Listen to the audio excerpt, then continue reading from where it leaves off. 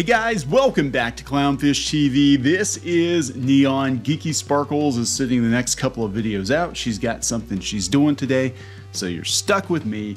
We're going to talk about Star Wars movies getting shelved. Apparently, it's been confirmed that the next couple of announced Star Wars movies are not happening. That would be Rogue Squadron by Patty Jenkins, whatever that movie was by Kevin Feige, and whatever that movie was by Taika Waititi. They're not happening. Not a shocker, but we didn't have any official confirmation, so this seems like they're really going to take a step back and take a good hard look at Star Wars and feel really bad. Maybe stand Kathleen Kennedy in the corner. No, that's probably not going to happen. I'm going to be honest. Kathleen Kennedy will get gone eventually. They will send her off with a ticker tape parade, and they'll probably make her like a Disney legend or something. You watch. It'll be like, yes, let's celebrate her destruction of the brand, because they're not going to admit that they were wrong. They're not going to admit that they should have gotten rid of her years ago, that they needed to course correct years ago. I mean, hell, even Wired fairly recently is calling out, what a disaster Star Wars has been under Disney, that it's just exhausting and underwhelming. And there's too much of it, and not enough of it is good. I mean, there are a few things here and there that have been okay, but none of it's been phenomenal since Disney took over, and it just feels like they're going through the motions. So let's talk about this. Before we get into it any further, please subscribe for more pop culture news, views, and rants, guys. Over 297, almost 300,000. We're trying to get 300,000. So if you could hit the subscribe button, ring the bell for notification. Go to clownfishtv.com. No thanks, Wired. I don't want to sign up for your email list. Go to clownfishtv.com, where there is a lot of content out there that we do not have on YouTube, including articles like this by Jake James Lugo, who does video game reviews for us and stuff. He put this up last night. Star Wars, Rogue Squadron, and Kevin Feige movies get shelved by Lucasfilm. Apparently, this dropped on Variety yesterday. And here we go. So in an article published by Variety, it gives details on Kevin Feige's Star Wars movie being shelved, also stating that Rogue Squadron was shelved. Lucasfilm announced that Patty Jenkins would direct Rogue Squadron back in December of 2020 with a special video to commemorate the announcement. Yeah. Patty went into great detail about how much being a part of the film meant to her because her late father was a fighter pilot. That was one of the few I was actually kind of sort of looking forward to, but I was also like, this is the woman that brought us Wonder Woman 84. Like, the original Wonder Woman was great, but Zack Snyder was kind of looking over her shoulder. I don't know how this is going to be. They made a big announcement about it, and all these Star Wars movies tend to fall apart, don't they? There are always creative differences. Creative differences. And usually at the root of it is Kathleen Kennedy and having a falling out with one of the directors. Variety has sources close to the film's development saying that Rogue Squadron was no longer in active development at the studio. This comes after Disney removed the movie from its December 2023 schedule, causing many to question the status of Rogue Squadron going forward. Lucasfilm did not respond to their request for comment. In the same report, Variety revealed they had also learned through their sources that Kevin Feige's movie is no longer in active development. Kevin Feige needs to pay more attention to the MCU, which is also going down the same path as Disney Star Wars. Too much mediocre crap. The film was not titled since news broke out about Kevin Feige's involvement back in September of 2019. Variety was told by Michael Waldron, screenwriter for Doctor Strange 2, back in May 2020 he was working on a Star Wars screenplay for Kevin Feige's film. Months later, Waldron was also hired to write the screenplay for Avengers Secret Wars over at Marvel, leading many to speculate that the MCU would take away the attention of Kevin Feige from Star Wars. Basically, I think Disney probably decided that, hey, Kevin, yeah, you don't have time for Star Wars. You can't even handle Marvel.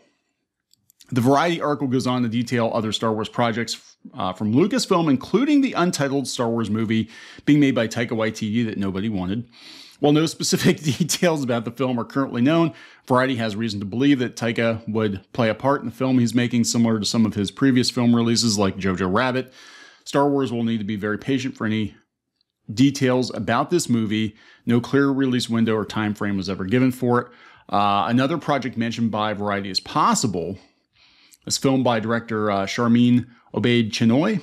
No confirmation has been made by Lucasfilm, but that's one that's going to have Damon Lindelof, etc., etc., etc. Yeah, so here's the thing. It's all kind of crumbling, right? It's all kind of crumbling down. They're like, none of these movies may happen. According to Variety, whether one of those films or some as yet unannounced project lands at the front of the line has been a fiercely guarded secret at Lucasfilm, but sources say the studio will begin to unveil its plans for the future of Star Wars at Celebration in London on April 7th. That announcement, however, will compete with expected updates for at least 4 Disney Plus series and/or the Leslie Headland Show, The Acolyte, Skeleton Crew, the Ahsoka spinoff, et cetera, et cetera, et cetera. So I think, it's very true that Star Wars' future is basically on Disney Plus. Star Wars has become Star Trek, hasn't it? Because back in the day, it used to be that Star Wars was this big, massive cultural phenomenon. It was, every time a Star Wars movie came out, even a mediocre Star Wars movie, it was an event. It was a theatrical release that made a lot of money. And now Star Wars, there's like umpteen Star Wars shows on Disney Plus, kind of like they did with Star Trek back in the 90s, where we had like 3 Star Trek shows going on at any point in time. Maybe there were 2 at any point in time, but there was a lot of it, right? And to be fair, though, 90s Star Trek was actually pretty damn good. Most of it was pretty damn good. That is not the case with Disney's Star Wars on Disney Plus. A lot of it's mediocre. I mean, eventually, you come across some good nuggets of it. The Mandalorian, the first season, I thought was very good. Parts of the second season were good. Book of Boba Fett was a complete waste, except for the episodes with the Mandalorian and Luke Skywalker. Other than that, it was a complete waste. Obi-Wan was a complete waste. And, it dropped the ball with canon, in my opinion. And none of it matters. Here's the thing. Disney Star Wars is product. It is product. That is the fundamental difference between Disney Star Wars and George Lucas Star Wars, in my opinion, that George Lucas had a story to tell. He had a reason for telling his story, and it wasn't just to make more money, because the guy had plenty of money from the first couple of movies. When he did the prequels, he didn't need more money. He did the prequels because he wanted to tell the story of Anakin Skywalker. Now, we can argue whether or not the prequels were handled properly, but the overall story was pretty good. Now, I'm waiting for Disney to get rid of The Phantom Menace and be like, yeah, it's got slavery in it. We can't do that current year. But it's a little blonde white kid, so whatever. But you know what I'm saying? Like, he had a story to tell, and he told his story to the best of his ability, and the public loved it. Now Disney's just churning out product. And it's a lot of product that people don't want. We did a video yesterday, or Geeky did a video talking about the Galactic Star Cruiser. It's failing. I think Galaxy's Edge, personally, is a complete bust. Other than the Falcon, Rise of the Resistance is okay. It's not the best ride ever. We had a lot of people trying to tell us it was the best theme park ride ever. I'm like, are you smoking meth? It's okay, but it's broken down most of the time. How would you even know if it's a good ride? Because 95% of the time, you're never going to get the full experience anyway. But it's a damaged brand. And I think rather than admit that they damaged Star Wars, they'll just quietly cancel projects and try to course correct and hope that the public doesn't call them out.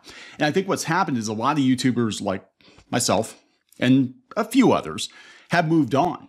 Like, we don't care. I don't care about Star Wars at all. I mean, I care about keeping tabs on Disney and seeing what they're doing. But to me, there is a definite difference between George Lucas Star Wars and Disney Star Wars. It's not the same thing. To me, Disney Star Wars is apocrypha.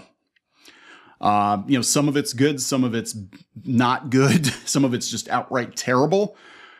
But it's not, to me, it's not G canon or whatever they used to call it back in the day. It's not G canon Star Wars. It's kind of like Disney's Doug, the cartoon show. They had like Nickelodeon Doug, which was actually really good. Then they had Disney's Doug, which was a sanitized version of Doug. I just pretend Disney's Doug doesn't exist. It's so much easier that way. And I feel the same way about Disney Star Wars. To me, Star Wars ended when, canonical Star Wars ended when George Lucas sold the company to Disney and they got rid of the expanded universe. And there's definitely a difference between what came before and what we have now. And what came before, we had stories. We had stories that needed to be told. What we have now is product, corporate product. And they're, as a corporation, taking a step back and looking at the Star Wars factory and being like, you know what? Maybe churning out more of this garbage isn't going to make us more money. Maybe it's going to damage the brand. Maybe we really don't know what we're doing. Maybe we need to just bide our time until we can somehow get rid of Kathleen Kennedy and make it look like an accident, and make it look like, you know, this was her decision or whatever, and then bring somebody else in who can actually revitalize this franchise, because everybody's calling it out. You can't hide it anymore. It's not just a vocal minority of YouTubers. A lot of people are like, hey, what's up with Star Wars? The toys aren't selling. The shows are underperforming. You know, every series over series, they tend to underperform, except for The Mandalorian, which is doing good because, you know, Grogu's cute or whatever. But Obi-Wan was kind of a misfire. Book of Boba Fett was a laughingstock. People just don't care. And they don't care. And that's a horrible place to be for Disney. They need people to care. They paid billions of dollars for this franchise, and they're betting heavy on you know, Marvel and Star Wars going forward, but they got to figure out what they're doing. Disney has to learn how to tell good stories again. And unfortunately, it might be that the stories they tell are their own stories and not just continuing somebody else's story. Because I think the Star Wars story has been told, personally. It's over, it's done with. George Lucas ended it, and everything else that Disney's done is not canon, in my opinion. I'm going to wrap it up. Please subscribe for more pop culture news, views, and rants, guys. We'll talk later.